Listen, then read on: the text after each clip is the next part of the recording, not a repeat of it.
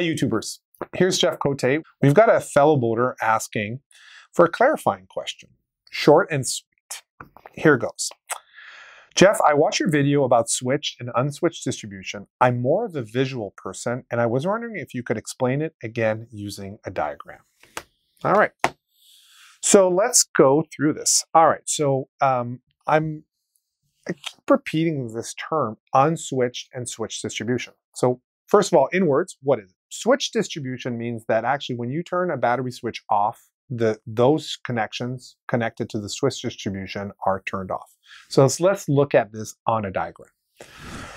All right, so here we've got the switch distribution. I'm highlighting here. That was switch distribution, and unswitched distribution is right here.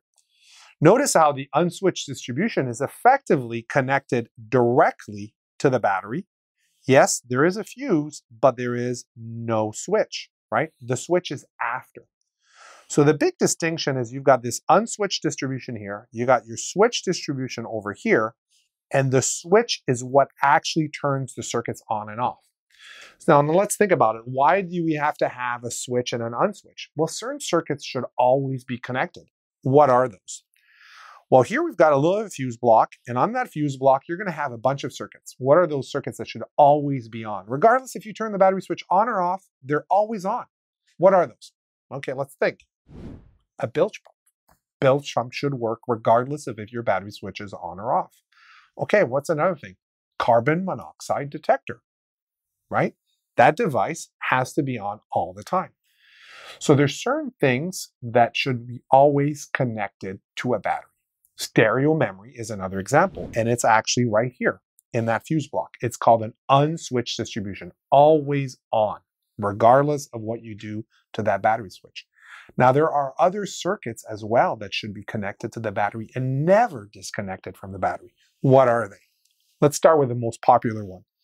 Here I'm highlighting an alternator. An alternator is connected always to an unswitched distribution. What else? A battery charger. Battery chargers can never, ever, you want a world of magic? Connect it to the switch distribution. You want your boat to be predictable and be normal? You always bring it to unswitched distribution. Now, what are other devices? Solar controller. Solar controller goes to unswitched. And then other items, fuel cell, methanol fuel cell, battery isolator, battery combiner, wind turbine.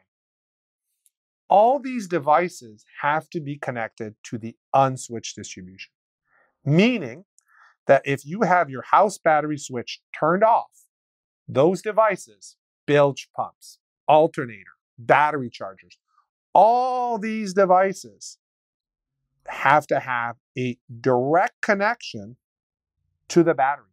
And that's essential because you can never disconnect those appliances or devices from your battery.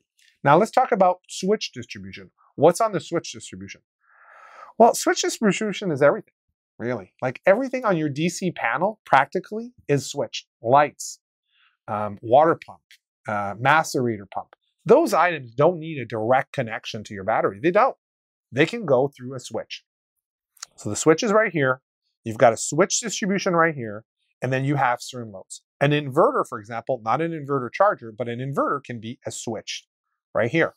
You can have windlasses, battery thrusters, or you could have, we talked water pump. It could be any sort of GPS, chart plotters, radars. Pretty much 95% of all loads are always considered switched. And they're going to be coming off of this switch distribution. And that switch distribution is going to be turned on and off by this battery switch.